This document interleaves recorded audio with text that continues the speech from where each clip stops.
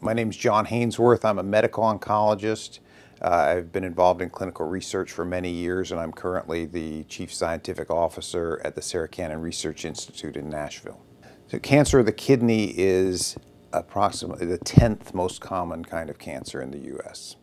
It's not nearly as common as the big ones like lung, breast, colon, and prostate cancer, but it is a significant health problem in the U.S. and around the world.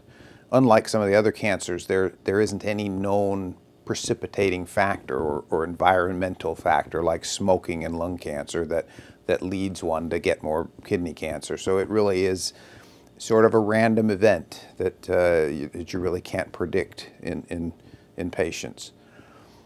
Because the kidney itself doesn't have a lot of pain fibers, it's also one that can grow to substantial size without causing much in the way of symptoms, which is a problem for early diagnosis.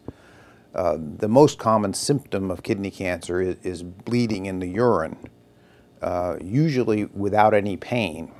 So that's always a sign that should be taken seriously and reported to the doctor and had a medical workup. And that's the most common sign of localized kidney cancer. As the cancer grows, it can either touch the lining or the capsule of the kidney, which does have pain fibers, then you start to get symptoms. Or it can grow into the surrounding areas around the kidney, or it can spread to other areas. Most kidney cancers are found when they're still localized in the kidney. So most of them are pretty well treated. Approximately between 60 and 70% of patients who get kidney cancer are cured surgically with having the cancer removed, the cancer and the kidney removed.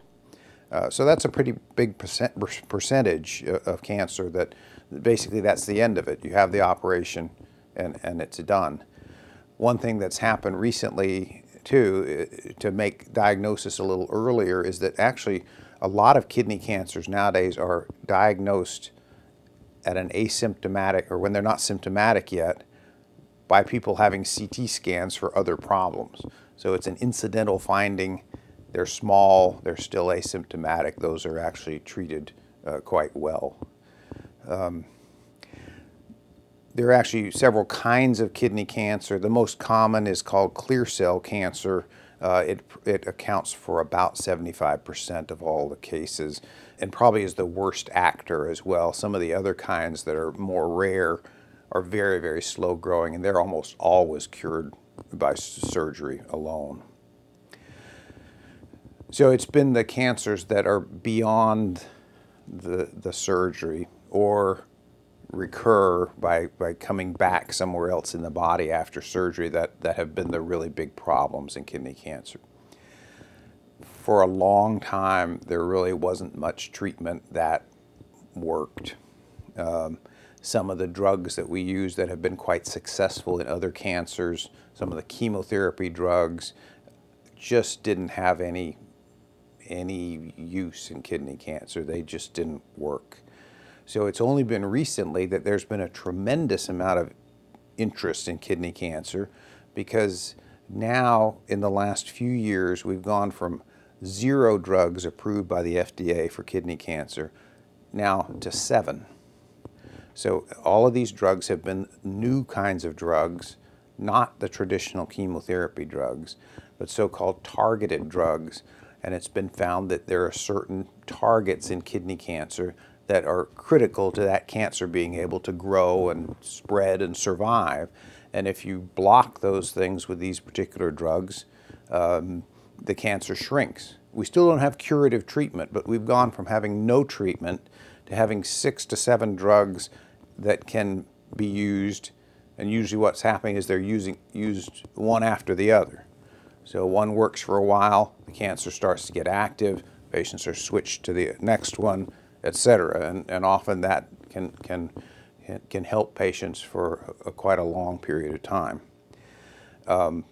Most of the new drugs are related to blocking new blood vessel formation, which is essential to cancers, and particularly kidney cancers, as they grow. So if they can't get new blood supply, they can't grow bigger because the new cells can't get blood, and all cells need blood to survive and to grow.